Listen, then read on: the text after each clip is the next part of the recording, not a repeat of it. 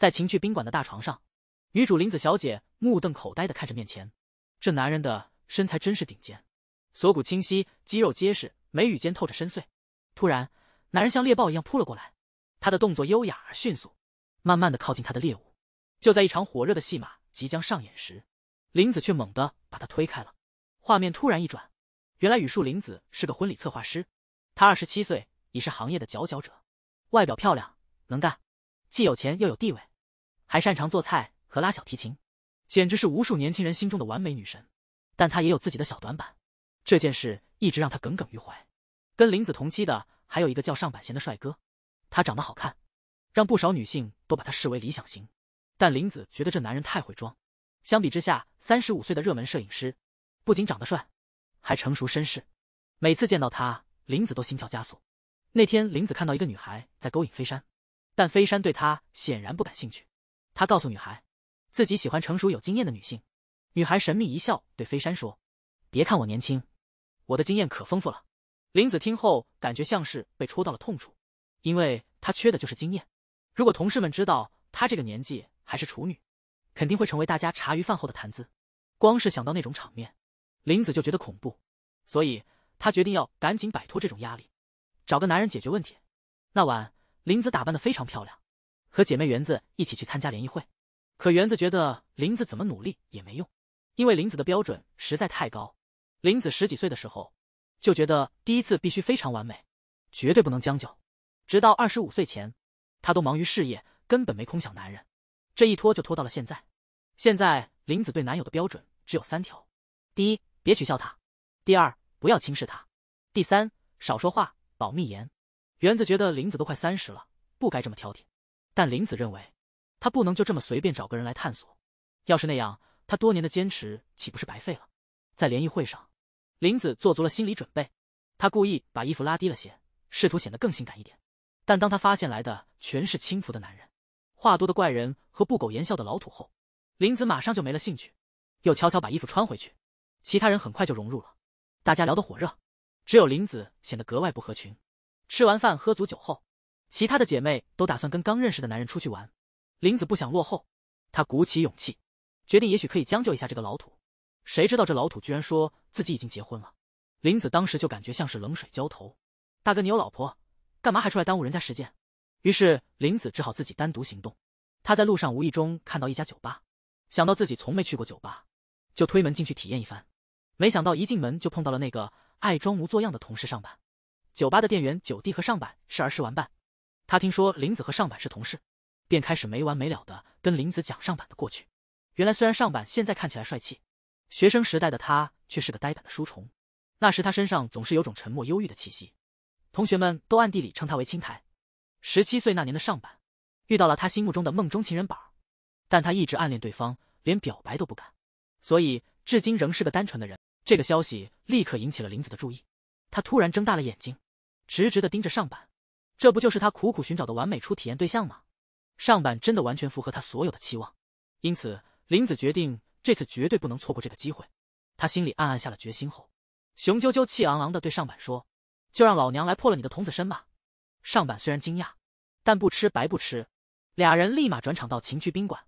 凜子装作风月老手挑逗着小上坂，谁料上坂比他还能聊，他一把将凜子扑倒在床，话不多说，直接进入主题。被上坂解开的内衣扣子，同时解开了凜子对情势的恐惧。面对光膀子向他移过来的上坂，凜子终于顶不住，推开了上坂，并告诉他自己还是处子之身的真相。上坂表示：“看你那熊样，我就猜出来了。”既然如此，上坂提议两人就当今晚的事情没发生过。但凜子却不肯善罢甘休，他一定要再试一次。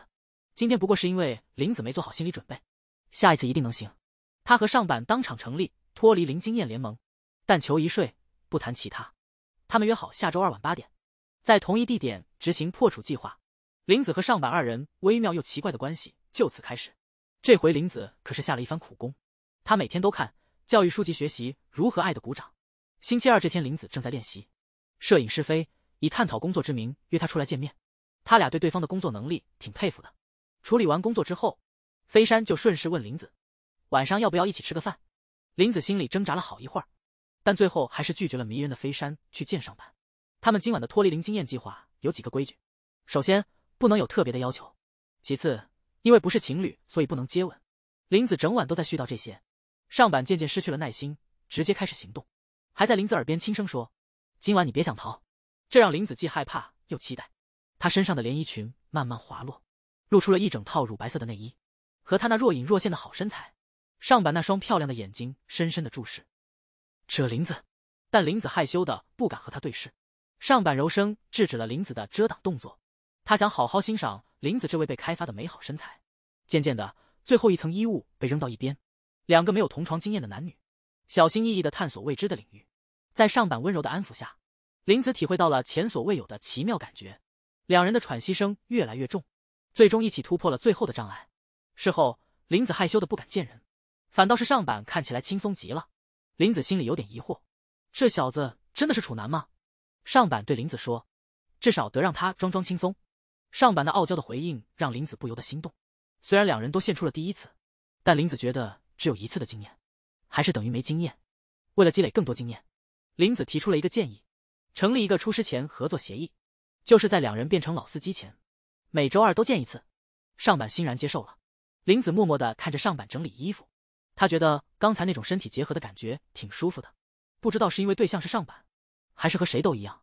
第二天，林子精神焕发，做啥都信心十足，连男神飞山看到他也说他变得更性感了。飞山想请林子吃饭，两人扫码加好友的时候，林子突然想起飞山上次以不用社交软件为由拒绝了一个妹子，林子赶紧撤回自己的二维码，但被飞山抢过来加了好友。原来飞山并不是不用社交软件，上次只是他拒绝妹子的借口。能和男神约饭，林子开心的原地跳起来，他那不矜持的样子恰好被上板看到。林子看到上板的领带歪了，便上前帮他整理。他这么做其实是想表现出对此事并不在意。当他靠近上板的时候，那份不安的紧张感让他无法自我欺骗。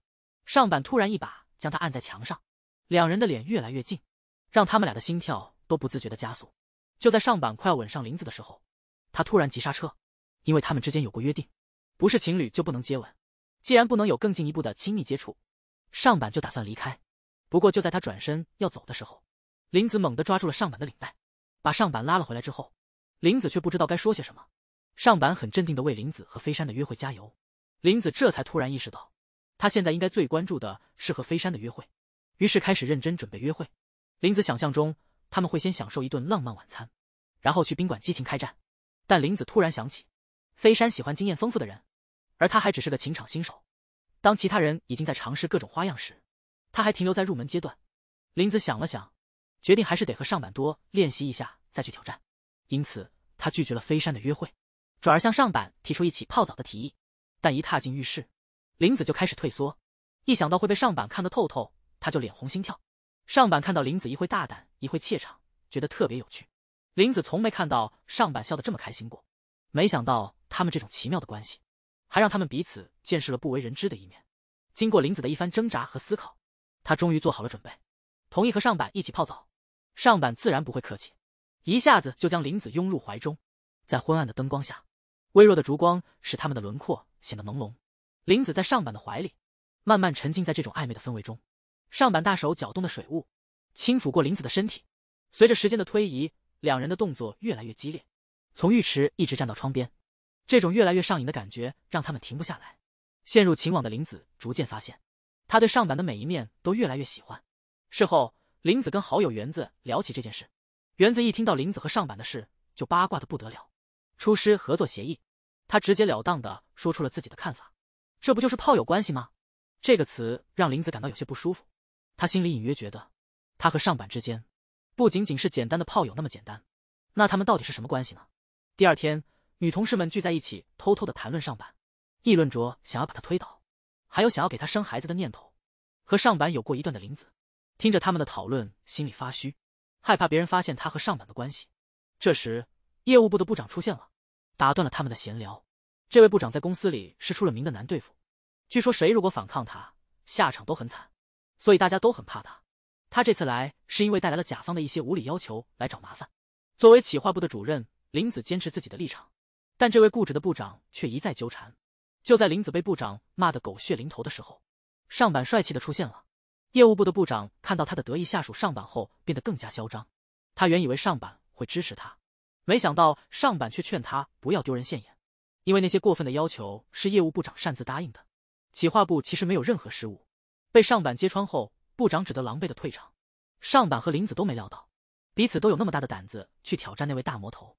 然后上板突然一把把林子搂进怀里，表达了自己对他的担忧。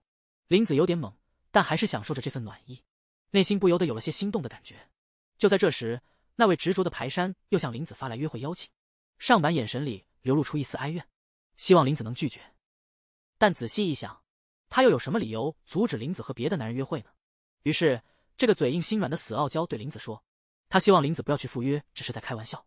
林子本来因为那句话还以为上板对他有些意思，这句开玩笑让林子马上打消了那些浪漫的念头，他们只是合作关系，不能越界。这一天，林子接待了一个新客户，客户是个和她同岁的准新娘，她未来的丈夫在大学附属医院工作，这让林子不由自主地反思自己的人生。除了缺乏恋爱经验，她的人生还缺少了婚姻这一块。虽然上板能在情感经验上给她补课，但这样的关系显然不是长久之计，因此上板并不是林子人生拼图中需要的那一块。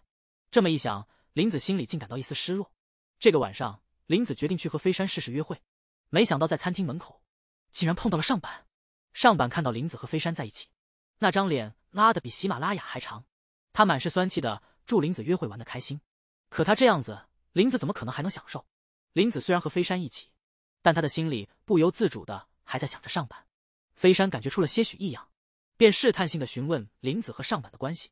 林子尽力装作轻松的回答，他们只是普通的同事。这让飞山暗自松了一口气，庆幸上板不是情敌。既然这样，他觉得自己还有机会，于是他提议和林子换个地方，到酒馆去。令飞山惊讶的是，林子居然能喝得很好，一点也不醉。当两人离开小酒馆时，林子坚持要 AA 制，飞山无奈只好同意。林子无论从哪方面看都挺完美的，正所谓酒后吐真言。排山轻声喘息着对林子说，今晚他不想让他回家，话中的暗示大人都懂。林子明白，只要他今晚同意，他和飞山就能够共度良宵。在无人的街头，飞山把林子逼到墙角，路灯下林子的面容显得异常迷人。飞山慢慢的靠近，但就在这时，林子脑海里乱糟糟的，满是上板的脸。就在飞山的嘴唇快要碰到的那一刻，林子及时止住了这份暧昧，这让飞山有点尴尬，只能借酒装疯来解释自己的冲动。这一幕让人心跳加速，让林子心里更加确定了一件事，他想要吻的人是上板。林子跟着内心的冲动直奔上板家，直到他看到上板的脸，他才意识到这是自己第一次到男生家里。上板看到林子这急匆匆的样子，还以为他和排山的约会没顺利，完全没想到林子给出的答案竟是我想见你。这话哪个男人能不心动？上板一把把林子抱到床上，两人赤身相对，紧紧缠绵。他们都明白这一刻已无法停止。林子贴在上板那炽热的身上时，心里涌出一种说不清的感觉。他不知道那是什么，但他非常确定，这种感觉他只对上板有。俩人在床上纠缠了一场，激情过后彻底平息，但林子还想要更多的慰藉。今天的上板没有点烟，因为他还想再沉浸在那种感觉里。林子撒娇的靠在上板的胳膊上，上板看着他那双闪闪发亮的大眼睛，觉得他可爱极了。而林子在和上板对视时，也终于明白了自己的心情。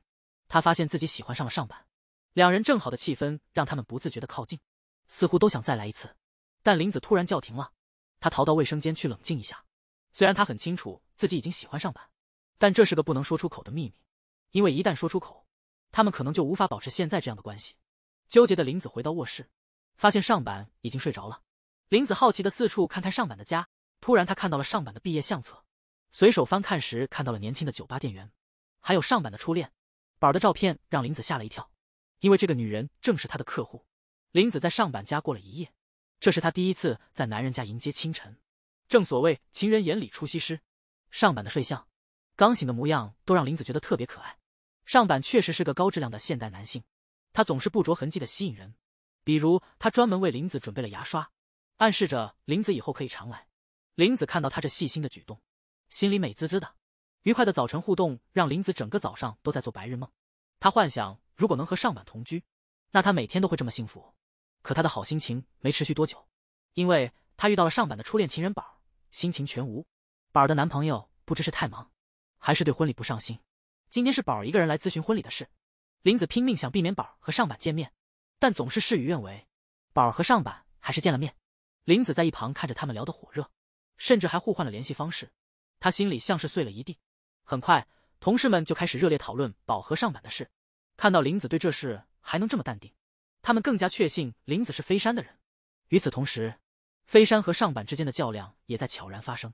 飞山直言自己对林子很感兴趣，但上板劝他，如果只是玩玩，还是找别人吧。上板这明显的敌意，反而激起了飞山的竞争欲。他真的不是只想和林子玩玩，所以飞山就直截了当提醒上板，不要妨碍他追求林子。上板听了，气得脸色都变了。画面突然一转，林子开始深深担心起来，他害怕上板和宝重燃旧情。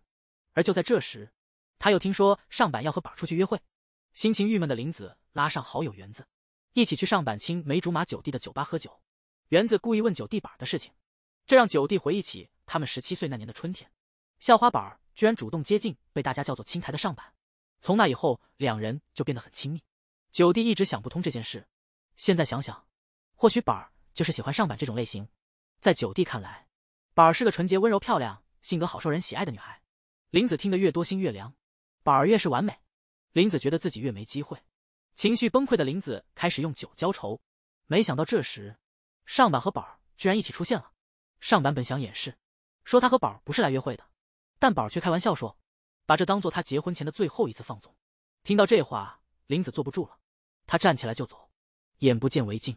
园子看着林子这副模样，既高兴他终于尝试恋爱，又担心他对第一次恋爱的人上板动了真情，因为这样的话，林子可能永远忘不了上板，那就太痛苦了。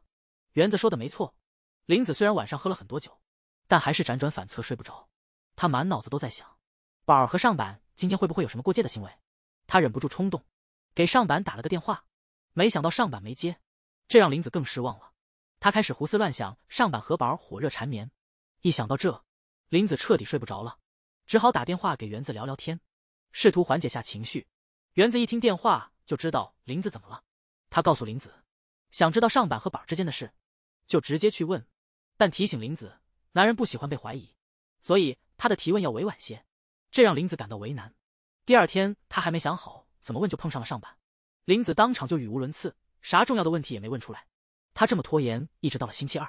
根据林子和上板的约定，每个星期二是他们约定的私密时光。林子下定决心，今天必须弄清楚上板和宝儿到底有没有重燃旧情。但一上了上板的床，林子又说不出话来了。他想问的问题变成了闲聊，他俩这样保持关系这么久，还真没怎么闲聊过。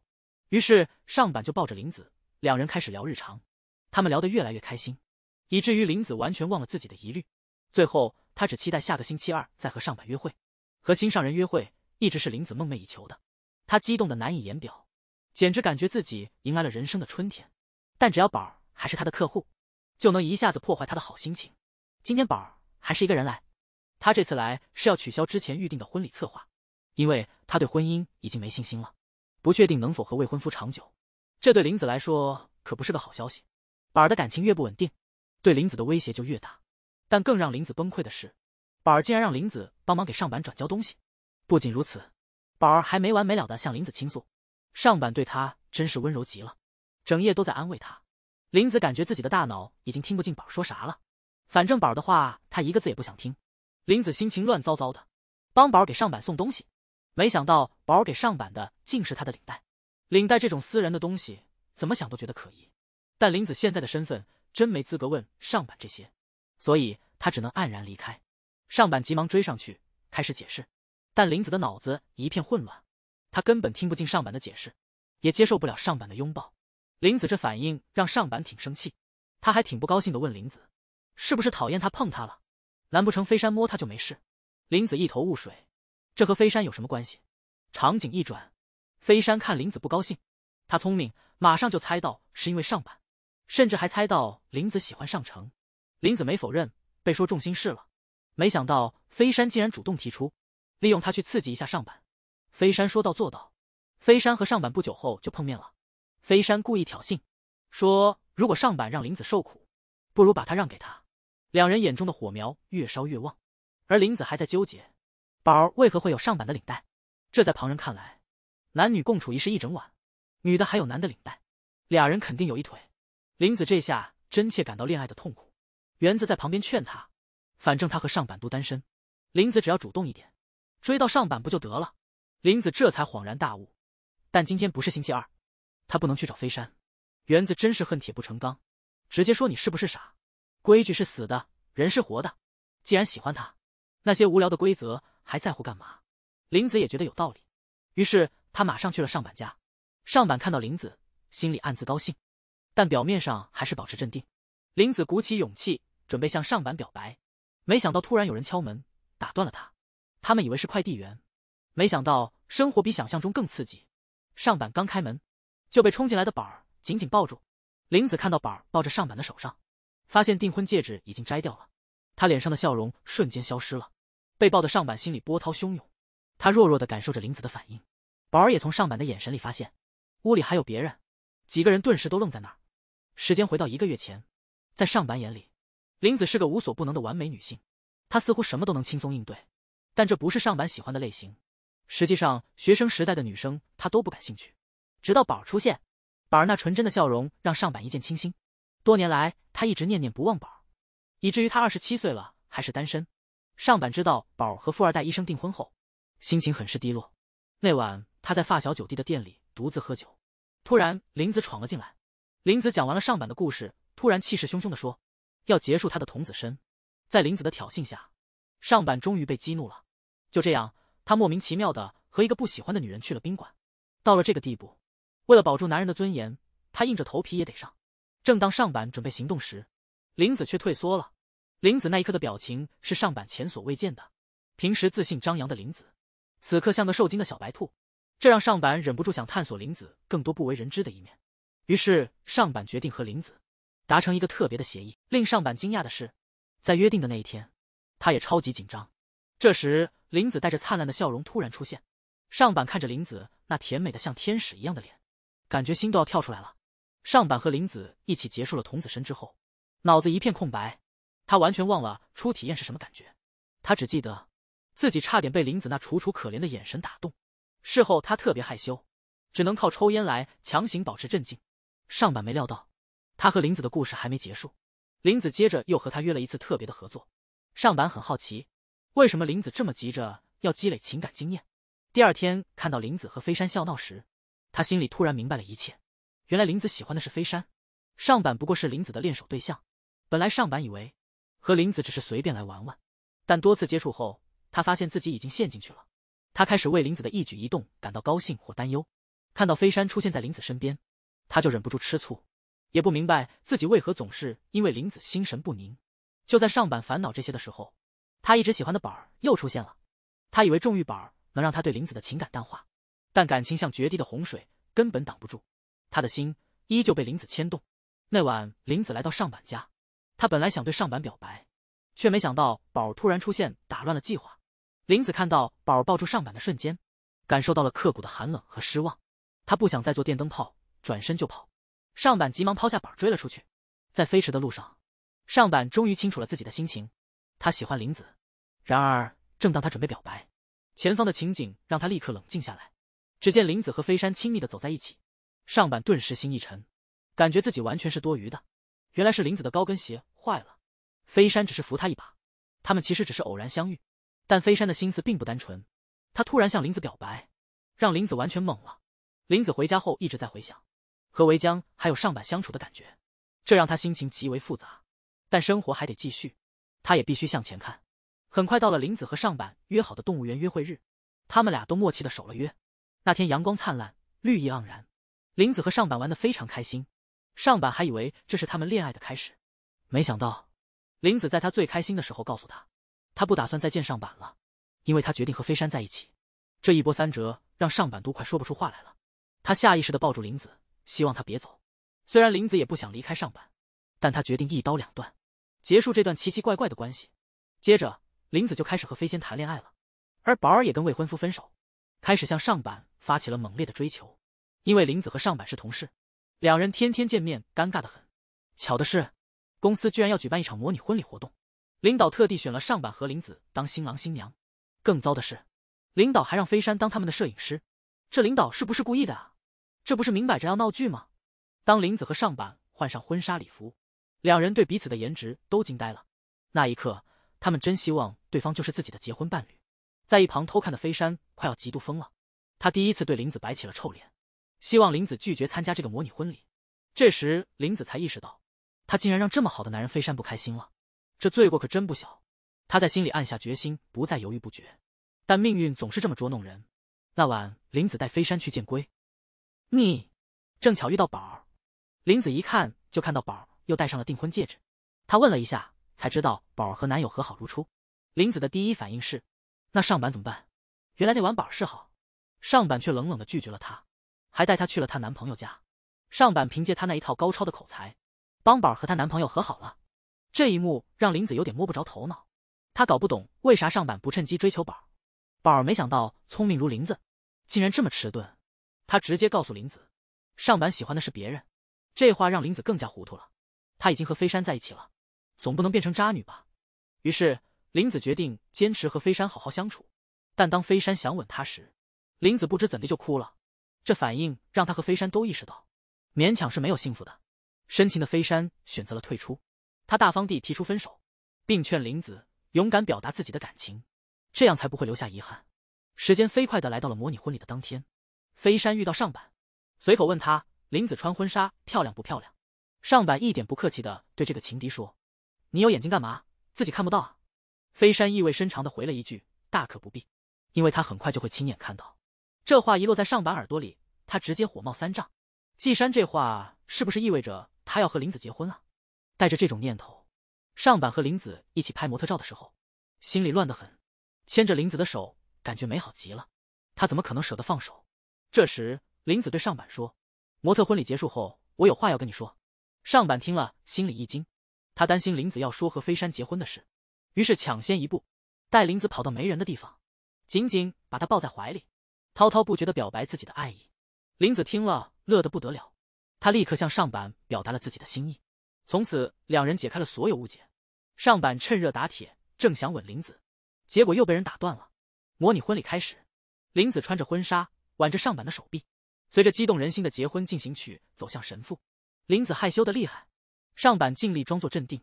他告诉林子，他们迟早会有这么一天，就当是演习吧。林子被上板的举动撩得心跳加速。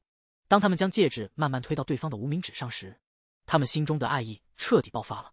在众目睽睽之下，上板情不自禁地吻了他的新娘。周围的观众脸上都洋溢着祝福的喜悦。上板和林子相视而笑，眼神中满是幸福和甜蜜。婚礼现场庄严又神圣，仿佛天赐的良缘。这一刻，林子人生中一直缺失的拼图终于得以完美拼合。